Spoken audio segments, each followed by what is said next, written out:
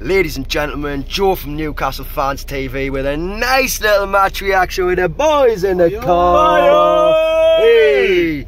So yes, it was a rough one for the lasses in the end. 5-0 loss, fair enough.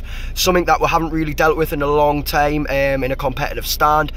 But one thing I can say, I'm very proud. For majority of the first half, we matched up to a Super League side. Bearing in mind we are Tier 3, we matched well up to them.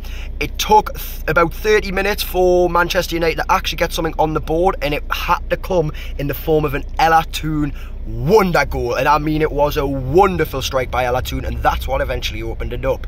But not once, not until the 4th or 5th goal, the lasses never let their heads dipped. You had amazing play from Katie Barker on the left wing. You had amazing play from Tyler Dodds on the right wing at the start. Bridget Galloway was all over the pitch.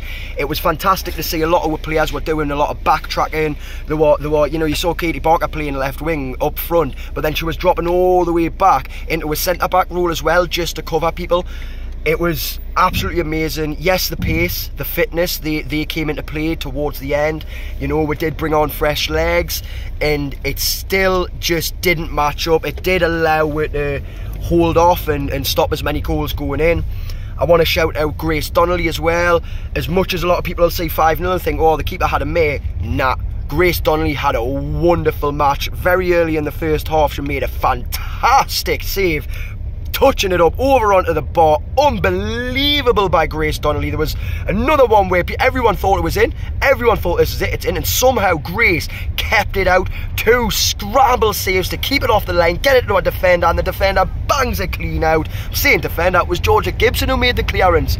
Everyone's mucked in, everyone's stuck together. We are very happy. The fans were loud, they were proud. You should have seen the emotion on some of the players' faces. To Stadium. And they were coming over, the players were coming over and hyping everyone up. Unbelievable stuff. Haven't dropped it yet, but it was a wonderful experience today. Absolutely wonderful. And directions to Vestacare Stadium. I don't think we can be any really disappointed in a loss. How are the lasses? How are the lasses? Till the next time, everyone, make sure you hit the like, make sure you hit the subscribe. We're here every home and away game for the men, for the lasses.